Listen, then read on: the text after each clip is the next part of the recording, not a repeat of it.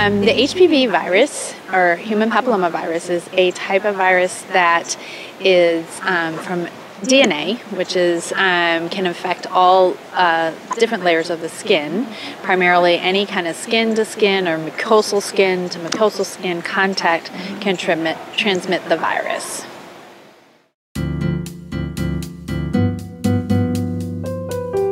Yes, it's very common transmission between men and women, or in any kind of primarily sexual contact is how we see the transmission. So currently, right now, abstinence is obviously the best form of prevention.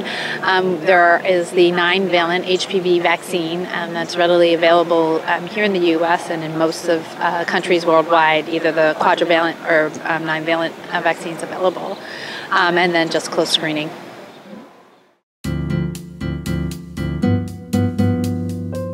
While attending ICNIM, which is an international conference on integrative medicine, I saw many presentations on the benefits of the immune modulation of AHCC to clear other very virulent viral infections, and since I work in gynecologic oncology, found that HPV is our biggest challenge.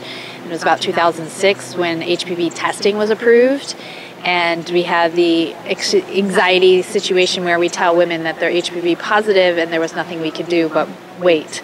Watch and wait and see what happens and monitor them closely. So that really drove me to the need we need to find some way to clear this persistent infection.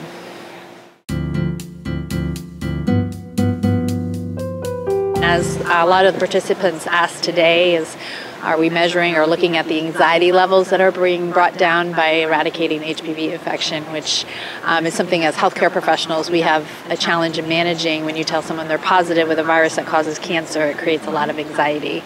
And so by eliminating the virus that causes cancer, we're obviously decreasing those anxiety levels. So the faster we do that, the better. It's been a little over 10 years. 10 years. Yes. We went from bench to bedside. We did a lot of preclinical work that then evolved to animal work, and then evolved to 2 pilot studies, and now this phase 2 double-blind placebo-controlled study.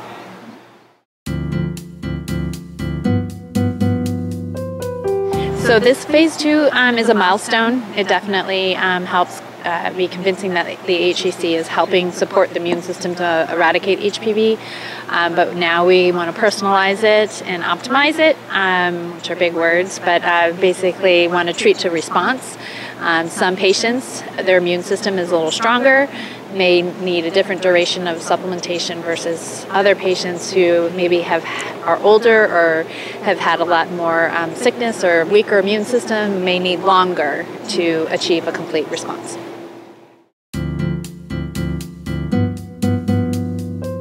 My message? My message would be that AHCC is a nutritional supplement that's readily available. If you don't qualify for the study, I'd like you to come enroll in the study if you're qualified for our study. But no, otherwise, it's readily available and it's safe, and has benefit against a number of viral infections as well. Our primary focus is HPV, but it can be used now, and we'll continue to develop the research and optimizing and finding how long it needs to be taken.